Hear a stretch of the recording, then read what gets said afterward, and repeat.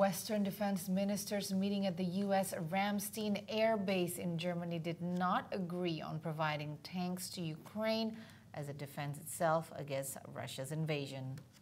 But still, U.S. Defense Secretary Lloyd Austin says the alliance is focused on providing Kyiv with credible combat capability as Ukraine prepares for a spring counteroffensive, as VOA senior diplomatic correspondent Cindy Sain reports.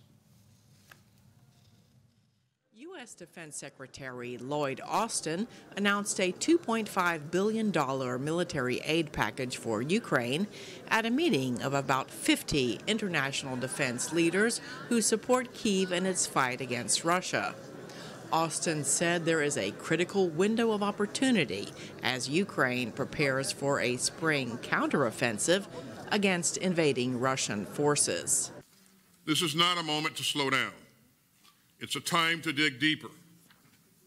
The Ukrainian people are... Earlier this week, the United Kingdom announced it was sending its Challenger tanks to Ukraine, increasing the pressure on Germany to send its Leopard 2 tanks and permit other countries that have German-made tanks to provide them to Ukraine too.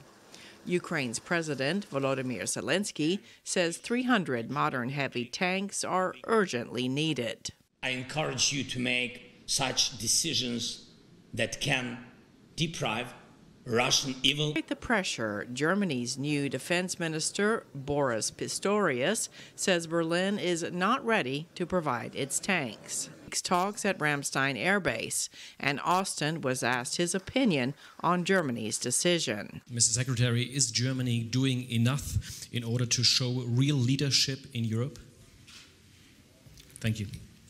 Yes, but we can all do more, and the United States and every other member of the UDC can do more. Austin said the focus of the Ukraine defense, the war has caused immense suffering, and it would be very hard to push invading Russian forces out of Ukraine this year.